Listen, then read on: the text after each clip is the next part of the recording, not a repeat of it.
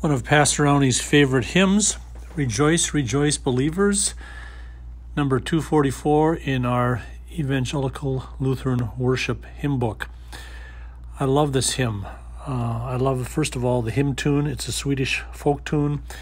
It's upbeat. It's joyful. It's easy to sing. This is an Advent hymn, which is another reason why I love this hymn. I love the season of Advent. It's a period of expectation, hope, and waiting. As we enter into the winter darkness, we wait with joy and anticipation for the light of God to come into the world with the birth of Jesus on Christmas Eve.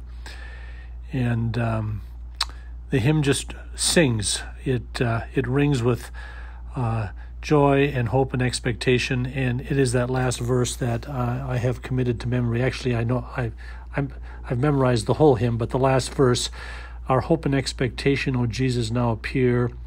Arise, O Son, so longed for, o'er this benighted sphere. With hearts and hands uplifted, we plead, O Lord, to see the day of earth's redemption that sets your people free. I love the expectation that that last verse gives to us as we wait for Jesus to appear once more at Christmas, but also as we wait for him to appear at the end of time.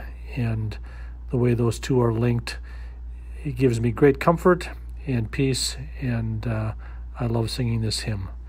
I hope you do too. Thanks.